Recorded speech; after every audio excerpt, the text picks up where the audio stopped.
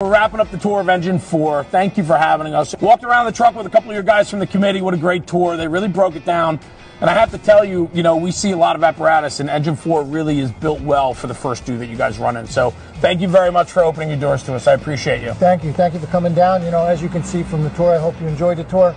With our community, we needed to be versatile and efficient with our response, and I think we covered that with our committee. I also want to say with our apparatus, we do get the 5-year maintenance package with Fire and Safety. They've done a really good job scheduling and keeping up with the maintenance, and we're really happy. From the time we met with the salesman all the way through, it's been a good experience for us. And I think that's where relationships really get strong, is when through the process the manufacturer and the distributor is working on behalf of the customer. And I know that they do that very well, and that's why we're here today. This is the 2024 Fire and Safety Calendar project that they rolled out, and Engine 4 is featured in the calendar this year. And so this was the Behind the Build video series for that. So thank you, Chief. Thanks for having us here today. I greatly appreciate you. Check out a lot more of the content coming out of Harrison, New Jersey on the calendar shoot this year with Fire and Safety Services.